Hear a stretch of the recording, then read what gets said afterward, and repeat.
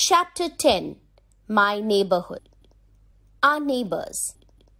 People living near our home are called our neighbours.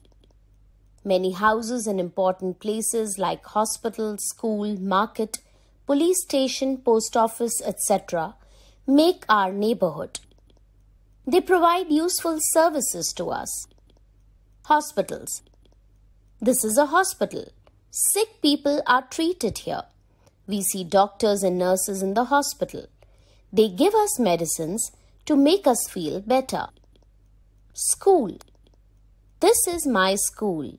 A school is a place where children go to study. They learn to read and write. They are taught good habits and manners too. Police station. We go to a police station when there is a theft. Market. We go to a market to buy things of our daily needs. Bank. We go to a bank to keep or take our money. Post office. We go to a post office to buy stamps and postcards. Park.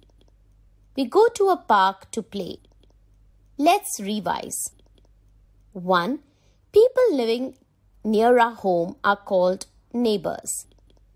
2. Some places in the neighbourhood provide useful services to us. 3. We must share our things with our neighbours.